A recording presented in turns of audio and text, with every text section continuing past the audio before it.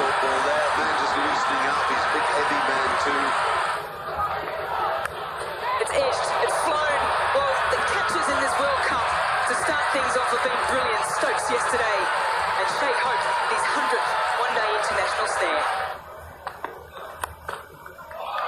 Beautifully played, off the back foot. They're getting lots of short deliveries here in Pakistan, but on this occasion, goes short, it's in the air. Chris Gayle moves like a cat around the slips, takes the catch. That's a good strike. Very good strike from him.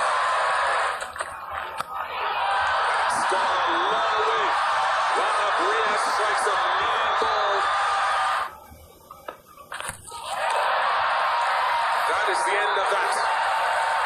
Too much room given by the West Indies, and Pakistan all out for 105.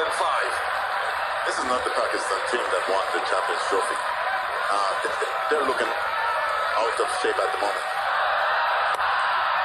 That's gone. Will do the distance. Smacked it. Absolutely nailed it this time. It's gone in the air and 6 again.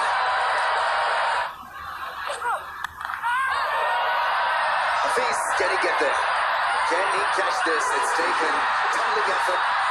Oops, gone. Taken quite comfortably by Baba. He forces an outside edge on the newcomer.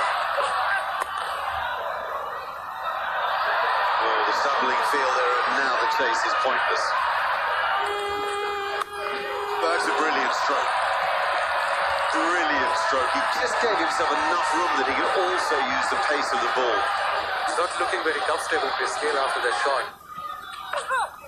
Chris Gayle, he's dominated proceedings. He's gone to 50. He's played really well. He's a heck of an entertainer, and you can't help but admire what he does on the field of play. People pay money to come and watch him because he's different. Top edge, the fielder underneath.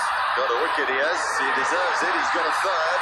He's got Chris Gayle. The roar around Trent Bridge tells you it's a ground packed with very excited fans of Pakistan.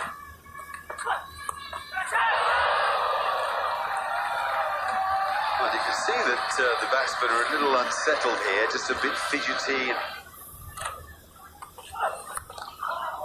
that's a good thump down the ground. What about that? Oh, we said Nicholas Pooran had a lot of talent. That's a hard shot to play. The old adage, then Pooran goes hard at it, he slashes hard at it, and again, because of the extra bounce and pace in this surface, it's another boundary of a third man. That will be the end of the game. A resounding blow by a hugely talented Nicholas Pooran.